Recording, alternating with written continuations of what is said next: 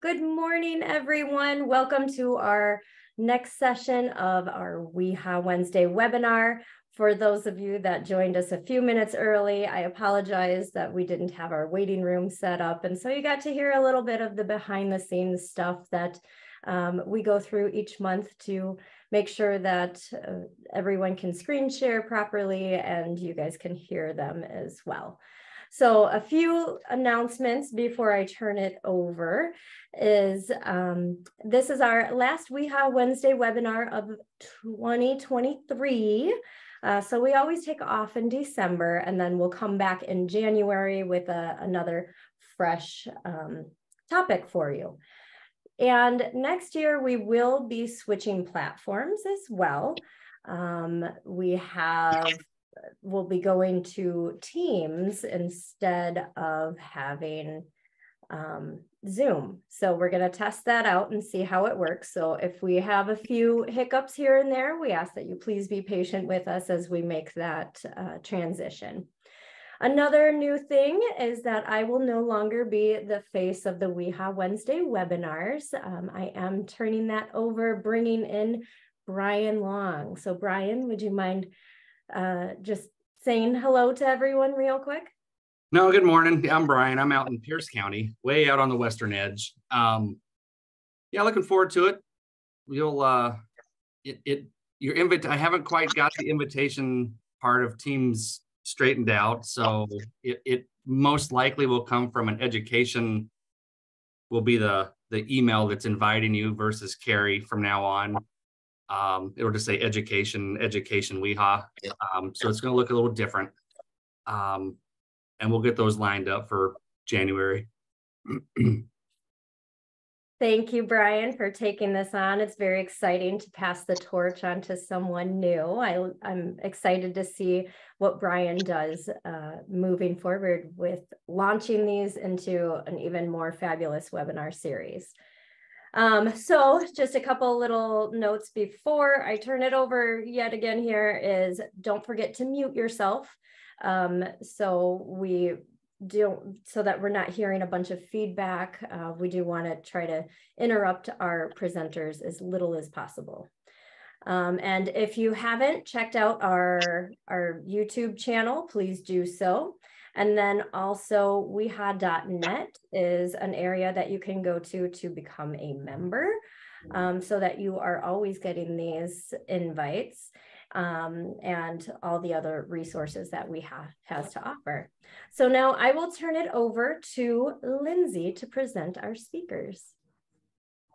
All right, so today we have Karlene Buckmaster and Humphry Sichone presenting to you. Karlene is a social worker with the La Crosse County Health Department. She's a Viterbo University graduate with a bachelor's degree in social work and minors in both sociology and family studies.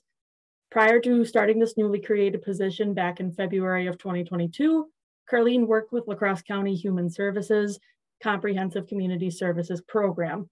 She brings her experience with mental health, trauma, and person-centered work to the partnership with our sanitarian inspectors. Humphry Sichone is a sanitarian with the La Crosse County Health Department, and prior to starting as a sanitarian, he worked as an inpatient pharmacy tech at Gunderson Health System and as a quality assurance lab technician in the dairy department at Quick Trip. Humphry received his bachelor's degree in public health at Northern Arizona University, and he loves what he does as a sanitarian because he meets people with diverse backgrounds. Take it away, Karlene and Humphry. All right, Lindsay, thank you so much for the introduction, and I thank everybody for having us. Yeah, so I'm excited, and in December, I'll be talking 2 years working as a sanitarian. Yay! I love what I do, and I feel like I found a niche. One of my favorite things about the job is that I'm not stuck in the office. I get to like interact with the public while in the field. Yeah, not everything is bread and butter about the job, but we try by all means like to meet all the challenges and make sure everything goes right. Yeah. Other than inspecting mobile homes, tattoo establishments, and hotels, I'm also in charge of housing complaints. yeah, in order to tackle some of the challenges we faced during home visits, we added a social worker, as Lindsay introduced her. Her name is Karlene. Yeah, so to our department, Karlene, she's been like a game changer. She tags along for filthy and squalor complaints, and it's been very helpful because she'll let me do my job as a sanitarian, like during the inspection while she's talking to the client. Sometimes she goes with me to other complaints such as mold, mice, cockroaches, and bed bugs, so she can at least broaden her horizon or to provide social support to the clients. Because if somebody's complaining about bed bugs, you know, they have like a lot of things going on, like in their brain, like, you know, these bed bugs are very harmful to me, blah, blah, blah. So Karlene will be there for the support. Yeah, so it has been a game changer, like I said, having social worker, because we work with clients and make them clean their houses or apartments to avoid condemnation. Like when I started my job, we just go out and meet the client, and then if the house is very filthy, the house will be condemned. And I didn't know much about the resources available here in La Crosse. So having the social worker who meets with other organizations to get more information, it's been very helpful because she's there to provide support. Yeah. Karlene spends time with a client while I'm inspecting their house or apartment. She'll ask a lot of questions, trying to find out if the client is connected to any services, like here in La Crosse. If not, she informs the client about resources available in our county. Our department is enjoying the benefits of having a social worker around. And I also encourage other counties like to do the same, because it will be also helpful for the clients. Yeah, so I'm not going to waste my time over here, taking all the time for Karlene. I'll hand over to Karlene so she can tell us everything about what she does. Thank you so much. Thank you for the warm introduction. Can everybody hear me and see my first slide? Humphry? Yes, we can. Okay, thank you. I'm probably the least tech savvy person, so I'm just excited that it's on there. I recognize that you can see all the slides on the side, but we're just going to go with it today because I'm not a presenter. So I'm just going to start with that. But I love what I do, and I'm very excited to share about what Humphry and I do. And I think that he started with a very good introduction. I feel like we complement one another. You know, first of all, there's a few differences. You know, he's a man, I'm a woman. We are of different ethnicity and we are of different backgrounds. So I feel like we complement one another. And when we go into homes, we're well received and we can work off of one another and with one another. Oftentimes we'll go out just with a blank slate. You know, we may have a little bit of background on what we're walking into.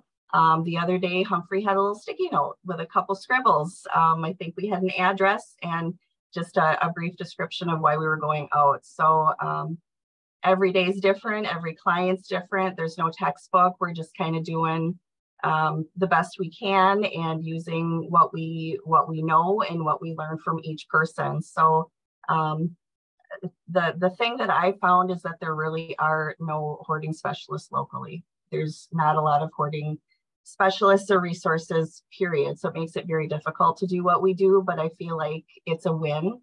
And not only is it unique, but it's working. It's not easy by any means, but it's working. And we're seeing that by the people that we work with. So compliments to my husband for the funny title, WTF, where's the floor? Because oftentimes we walk in and you can't see the floor. So I felt a little uneasy to use it because as a social worker, I don't use the words like filth, squalor, hoarding, any of that with the clientele. So it's just meant to be kind of a lighthearted joke. So please, I hope no one takes offense to it. It's meant in good humor. So again, my name is Karlene Buckmaster, social worker with the health department, and I have been doing this since February of last year. Humphry Sichone is typically the sanitarian I'm going out with. There are a couple other sanitarians that I have done response calls with, but typically it's Humphry and I. So just to kind of jump into the presentation, what do they need? How can we help? So I like to ask, do they have a social worker or a case manager that they're currently working with? Because everyone is of different backgrounds. You know, they are of different financial backgrounds, different cognitive abilities, different physical abilities. So they could have a social worker for mental health, physical health, whatnot. They may not qualify for one. So if they do have someone that they're currently working with, I try to team with them and make sure that everybody's on the same page. Do they have health insurance? Do they have food share? Do they qualify for WIC if they have children under the age of 5? Are they food insecure? Do they have energy assistance? And if they don't and they qualify, I help with that so that they're able to sign up and afford their housing. Housing is hard to find at a reasonable rate in our area. So anything that I can think of to help them afford life in general, whether it's food, resources, basic needs of any sort. So I am coming in with the social worker lens, but also learning a lot as I'm going. So I can come in and talk to the person while Humphry does his walkthrough inspection. Very rarely will we walk through together. I typically will separate and talk to the person and try to build that relationship with them and learn more about it. Like, who knows about this? How long has it been like this? What would you like your home to be like? Try to pull out some things from them, sort of a motivational interviewing type of communication.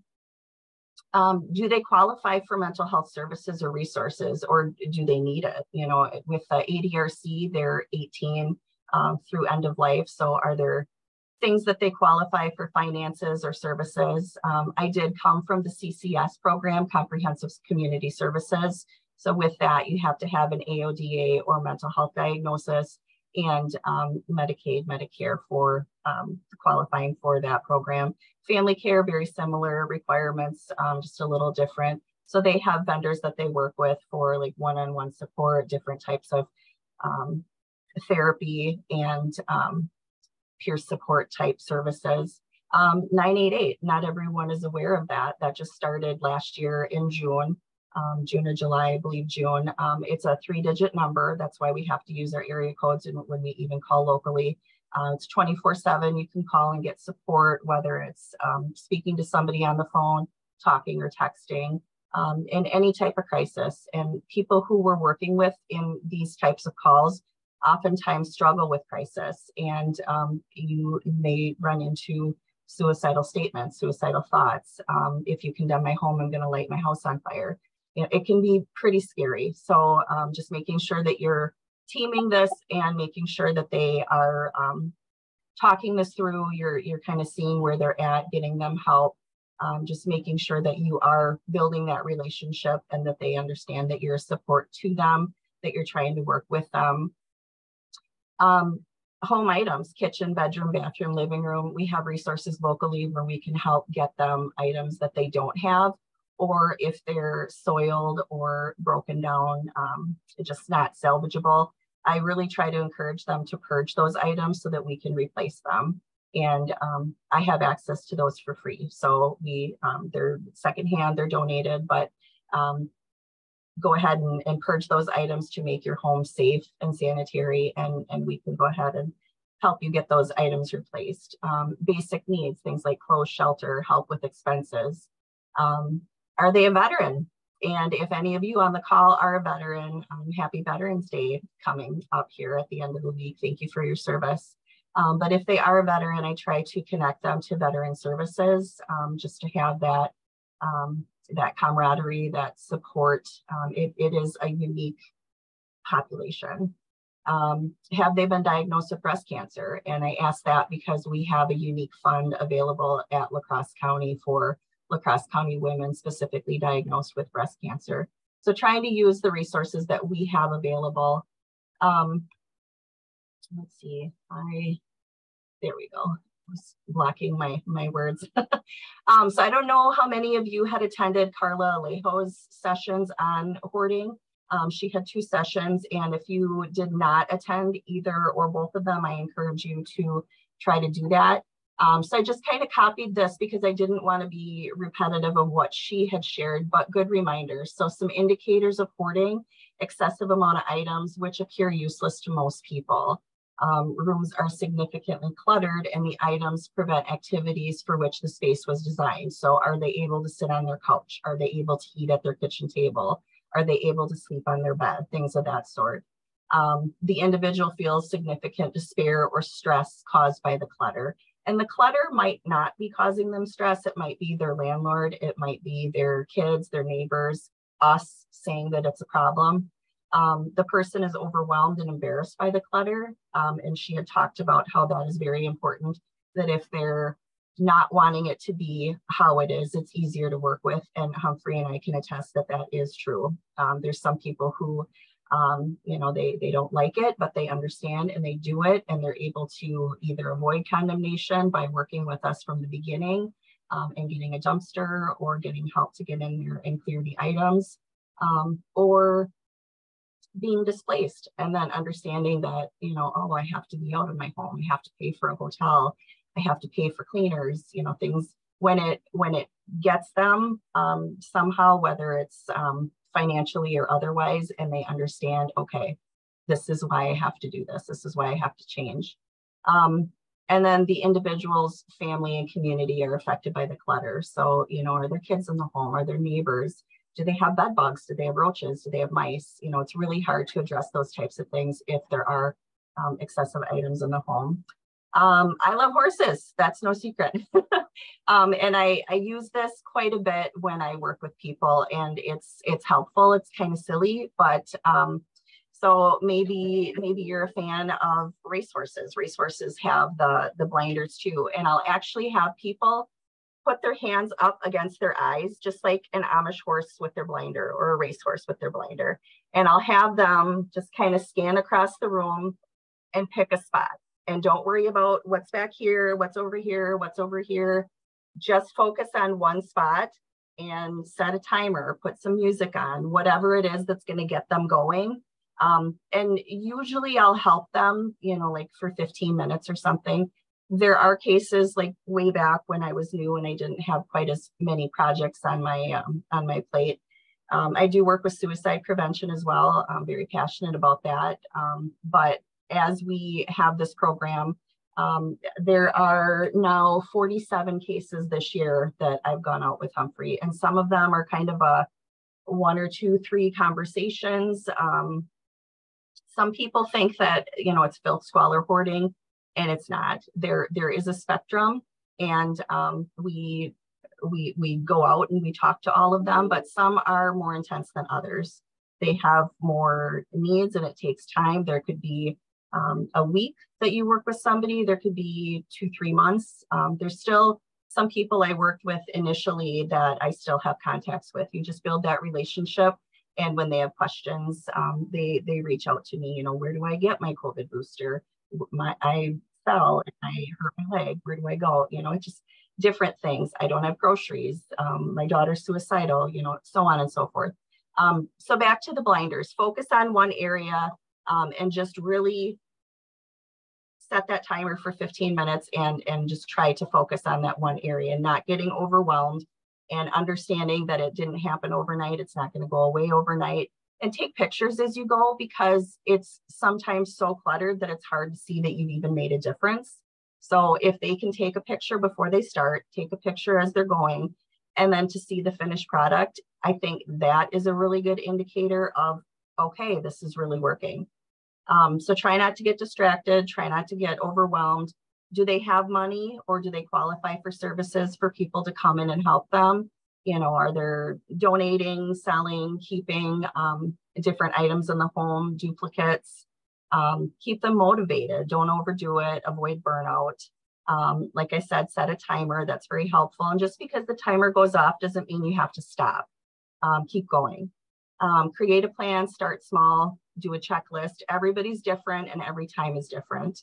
And another thing I'd say is it's easier to keep up than catch up. And that resonates with people.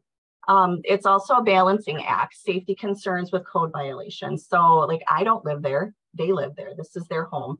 We're not going to come in with white gloves and say, oh, your house is too dirty, you can't be here. But it is a balancing act. How can they be comfortable and safe in their home, but also meet the expectations that we have from them, and understanding that that hoarding and keeping those items come from things like trauma, loss, grief, food insecurity, things of that sort. So just trying to understand the reasons why, how long has this been going on, and helping them decide what stays, what goes, but ultimately it's their decision. So just coming to an agreement. I had this picture, it was funny. So Humphry had actually, he looks in refrigerators too, and he opened a freezer that was kind of a Jenga, if you will. And the person's like, step back, I'll put it back. So mindful versus mindful. And if you're not familiar with mindfulness, look it up. It's good for yourselves and for the people that we work with. So mindful is like all this stuff is going on in your mind. It's just full. You're anxious, you're stressed, you're distracted, you're rushed, you're worried, you're overwhelmed. And mindful is just kind of being present and being calm. So you're relaxed, you're aware, you're focused, you're self-paced, you're controlled. So mindful versus being mindful, never having enough time versus having all the time in the world, being distracted by your surroundings versus so on and so forth. So I just want to go through these pictures quickly, and I'm watching the time. So this is one of the cases that Humphry and I had worked with locally. This did take a couple of months. I had gone in with veteran services, actually like volunteers, boots on the ground. I was helping, they were helping. You really have to be careful with the volunteers that you get, because initially going into this case, they had talked about going through one of the similar trainings that I had gone through. And I thought, oh, okay, they get it. It's not just about the stuff, and you can't just throw the stuff, because people are comforted by the stuff and they'll just get more stuff if you just throw it away, or they'll dig it out of the dumpster. So that was kind of tricky to work through that, because they didn't do it the same way I did. Like, we were in different rooms and I thought things were going well. Fast forward to the end, it worked out fine, but just a learning curve for all of us. So this was the bathroom. There must have been a plumbing issue. There was like toilet paper and things in the bags here. Not very glamorous. So this is our before, this is our after. They got a new toilet, they replaced the floor. There's an access to the crawl space down below. This is before, during, and after in the kitchen. So as you can see, you know, just very filthy down the fronts of the cupboards. There were, and actually, I think this is not even like before. I think this is kind of a midway, because it was way up here, like pizza boxes, garbage, all kinds of things. So this is, again, not before, this was like during. This is midway, thinking, oh gosh, we had a lot of water damage. Are we able to salvage? And had Humphry come back and inspect and see, you know, are we able to get through this? So just collaborating and communicating throughout the process. And then this is after, when it was cleaned. Another room, so this is standing there looking dining room into the kitchen, and as you can see, there's quite a bit of clutter, lots of paper, cat food just literally dumped on the floor. This is after. Bedroom before and after, and again, encouraging them to, you know, get rid of that recliner. It's not serving you. It's humped and bumped, and springs are wore out. Same thing with the mattress. It was filthy. It was wore out. I used to sell furniture. It's not good for your body. So just encouraging them to purge it. I can help you replace it for free. So before and after with that. Back bedroom, the picture is taken at a different angle, but it just kind of shows you that the room was very full. versus what it looked like afterwards. Living room, we've got Newspaper Mountain over here. I'm 5'4". It was very close to that. And this is 2 pictures spliced together to show the full length of the room. It was just incredible before and after. So just kind of pointing out some resources I used to pull some images, drawing attention back to Carla's presentations.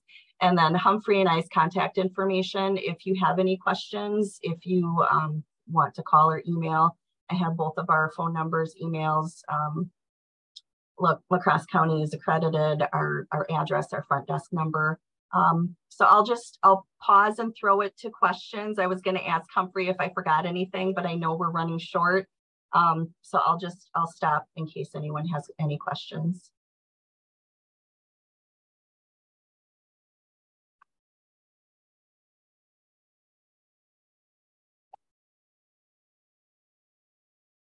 So it does look like we have one in chat. It says, sorry, I joined a bit late and may have missed this. What occurred that required your presence in the home? So I guess Humphry receives all of the complaints, and he decides if he feels that it's something that that I should go with him on. Long story short, with this one, there was a water leak. So they had to shut off water to the outside of the home. It was the middle of winter. We came in with city inspectors, so it was condemned by the city as well as the county because of filth, squalor, hoarding, and no water. So at that point, I was able to have and sanitarians and city inspectors are busy. I mean, that's what you guys do. You know it's busy. I have the time to sit down and talk about, you know, who are your natural supports? Do you have family? Do you have friends? Do you have neighbors that can help you? Are you a veteran? Are you connected to a social worker? So just kind of slowing it down and not only helping them identify, well, where are you going to go? Because your home is condemned on day one. And on day one, they did get a plumber over there and get water corrected, but then we're still left with water damage and excessive filth and squalor and hoarding. So that was why I was pulled into this case. Other times, if there's kids in the home or vulnerable adults, just seeing, do you have anyone to work with? How can you work through this? Social support. Hopefully that answers your question.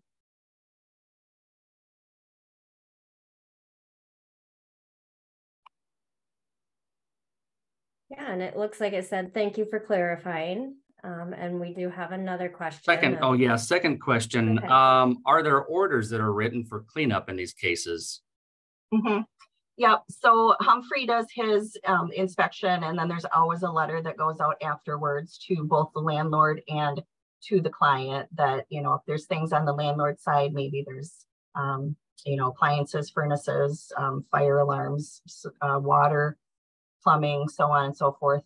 The letter goes to both parties, and it's specified. Number one, you need to have smoke alarms. Number two, you need to fix your plumbing. And we try to be specific too, because if you just say clean up clutter, like they don't really understand what that means. So there's been times where I've really taken the time to sort it out and write a letter, you know, living room, this is what you need to do. Kitchen, this is what you need to do. Because this is their natural environment, and to them it's okay. Or maybe they know, oh, there's cat or dog feces on the floor. I understand that I need to shampoo my carpet, but why can't it be like this? So yes, there are corrective orders that are written. And we do re-inspections and we do mid-inspections. I always encourage people to call me, you know, or we can do a check back either together or one or the other. And then we can do pictures or videos and consult one another and give them direction to get back in their home or get it corrected. Building inspections department. If the complaint comes to the county, we go out and that is sort of Humphry's role, I guess, if it's more of a like lighting or I don't know. I guess that's not really my role, but if it's something that's not really Humphry's niche, then he can pull in the city to make sure that that gets corrected. Humphry, do you want to add anything about that? When I go there for the inspection, I can't hear you. Can you hear me now? Barely. Can you speak up a little bit? Can you hear me? All right. Yeah. So when I go inside the house for inspections, I also look for smoke detectors, and then I look at the structure of the building, like inside and outside. And then when I see something questionable, I'll also involve the building, like the city inspectors. And then they'll go there to go do the inspection as well, and then they'll let me know like what they find.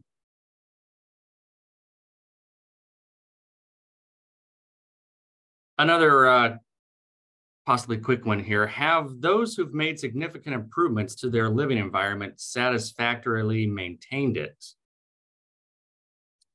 So far, that's what we're seeing. And we actually presented to the board not long ago, and the pictures that I showed for that individual, I stopped back to personally invite them to share their case because we were presenting to the board what Humphry and I do, and they wanted a lived experience story.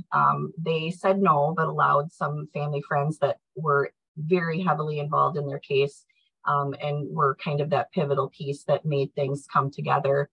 They allowed them to share their story on their behalf. But fast forward a couple months from when this case was, a couple months from day one, condemn it, to reinspection, uncondemn it, they're living there. Okay, so fast forward again, a couple more months, I'm knocking on the door, coming in for a conversation to invite them to speak to the board. And there was very little that needed to be done. You know, they enjoy reading the newspaper. They had a couple word finds on the floor, but it looked really good. But we did get them connected to somebody that was coming in and making sure that, and that's voluntary, you know, they don't have to do it, but, you know, afterwards they liked it, and they've been able to maintain that cleanly environment. And several others too. You know, there's many that still call me, like I said, and the homes that I've been back to, or phone calls that I've had, they do have caseworkers that are in some homes.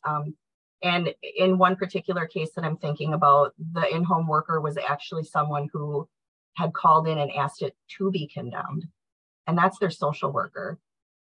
I'm a social worker, and the only thing different that I did was kind of be their cheerleader, if you will, you know, just really listening to them, figuring out how long has it been like this? How did this start? What's yours? What's not yours? There was a relationship that dissolved, and there were things left there that weren't there. I got them a dumpster. We were able to work through that, and just getting them connected to other services for mental health supports, and looking at what's available in your community. We have what's called the Lighthouse, which is a peer-run respite facility. It's self-referral, and it's just a home in the community, and it's free. You can go, and they have a food. They cook food. You have your own bedroom. There's a shared living space. You can come and go as you want. It's just kind of a drop-in spot. So find out what's available in your community, and don't be afraid to point people in a direction. It's up to them whether or not they use it. But if they don't know it's there, then they can't use that support. We'll keep going just a little bit. Got another question here, more for Humphry. Have you been through any building inspection training involving electrical or structural components, or is your inspection based on reasonable person standards of what you would find in need of repair? Interning on the building itself. Yeah, I can't hear you. I don't know why Karlene can't hear me. Can you guys hear him? I just don't want people to not be able to hear you. It's very soft. Yeah, so yeah, I don't know what to do because the volume is up high over here. Okay. Yeah, so I've never done any training for the building inspection, but like when I go in, for example, like the electric outlets, if they have no covers, that's very basic. I can tell that, oh, it's supposed to have a cover, and then I can inform the building inspector if they're not there. So the same with the building inspectors. They've never done like our training, but when they go out, they let us know like what they find.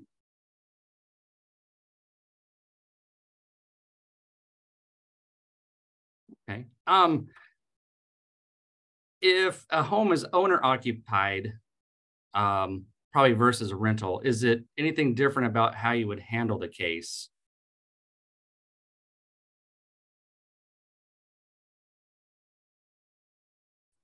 I'm not sure if you want to direct that to me or Humphry, but I'll answer. And then if you want to share anything, Humphry.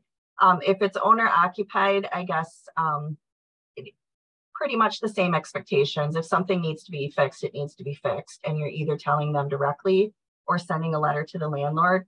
There have been some tricky situations where people feel like they are afraid for their landlord to know what it looks like inside the home. And if it's drawn attention to them that they might be evicted. There's some landlords that don't go in and they have no idea that although they've been renting from this landlord for 10 years, there's cat feces and there's 20 cats and there's hoarding and things like that. So sometimes people will say, let me talk to the landlord first. And if they won't fix it, then go ahead and send the letter. But we have to do our job too. So whether it's owner occupied or a rental, whoever needs to know is drawn attention to that. Do you have anything to add, Humphry?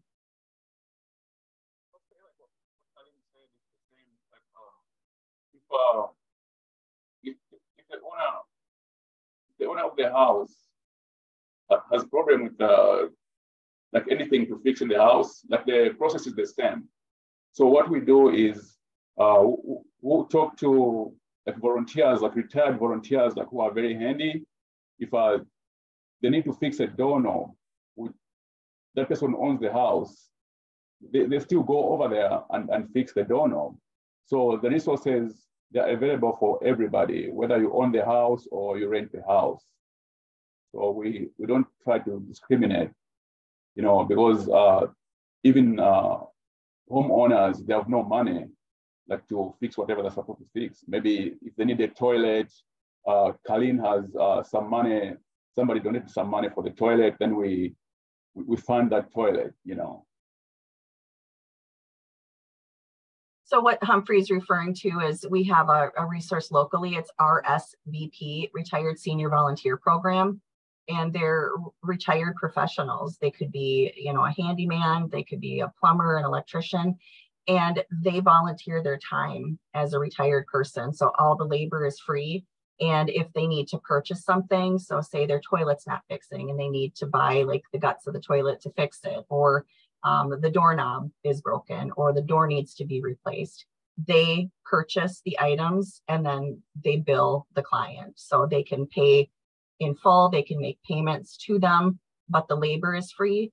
And just because they're a homeowner doesn't mean they're doing okay financially. They might live in a mobile home, they might live in a beautiful home in a very nice neighborhood and still be barely making it. So just trying to offer resources and supports to anyone that needs it, like he was saying. Okay, we're getting a little over our time, but I'll ask this last question because it's probably a quick one, and then we'll wrap up. For your jurisdiction there, is this complaint-based or can you inspect a property for other reasons? So when I hear that question, I think a few different things. I'll try to answer it. And then Brian, if it doesn't fit what you're saying, definitely come off of mute and we can talk about it more. Typically we go out for complaints, and it could be self-referral. It could be the pizza delivery man, the repairman, the landlord, the neighbor, a family member, whoever is calling in the complaint. We do get from fire medics. Yes, that happens quite often. But with that, shoot, I lost my train of thought. Oh, sorry, I'm back. I did get a call from a social worker that did not call in an actual complaint, but sort of, and this is important too, like early intervention is where it's at. If you can catch it when it starts to get messy and you're like, ooh, this is really a slippery slope. How do we recover where we don't have to condemn or file a true complaint? So a social worker called and said, you know, I have this family and there's fruit flies, there's a ton of laundry, there's toys, there's garbage, so on and so forth. Can you come give them some tips on how to clean their home or maybe some resources to help them? So that wasn't like an official complaint. It was just more of a professional courtesy that I came out and walked through the home. And with them, you know, the other social worker and I set a timer for 15 minutes. Both of the kids, the parent, and both of us workers set that timer for 15 minutes and just put on our blinders. We all picked our spots and then we looked at what it looked like after 15 minutes. And 15 minutes isn't long, but to look at what was done in 15 minutes was huge. There was also a call that came in from energy assistance where someone had called requesting help for furnace repair. Lots of issues. Repair people are refusing to go into the home because of filth, squalor, feces, hoarding. And it's not our case. It was condemned by the city, but I had several in-person meetings with them coming here. I've never been to that home, but I did help them with a dumpster, actually 2 dumpsters, 40-yard dumpsters, where they were able to fill it. And now they're on the cleaning phase. And once it gets clean, they're going to be able to get plumbers and repair people in, get a different furnace, move back in. And that was condemned from the city back in February. So again, not our case, but just like, this is really a unique thing. People don't have social workers to do this. They come in, they condemn it, they give them their corrective orders, and that's kind of the end of it. So I don't know if that answers the question that you had. I think so. And with that, we'll wrap it up.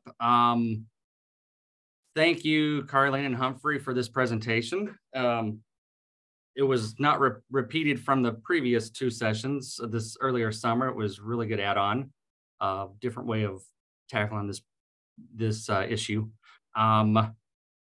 We do not yet quite have the January topic finalized, so keep an eye out in December. You'll get that. It will actually be a Microsoft Teams invite from our new platform we're shifting to out of Zoom.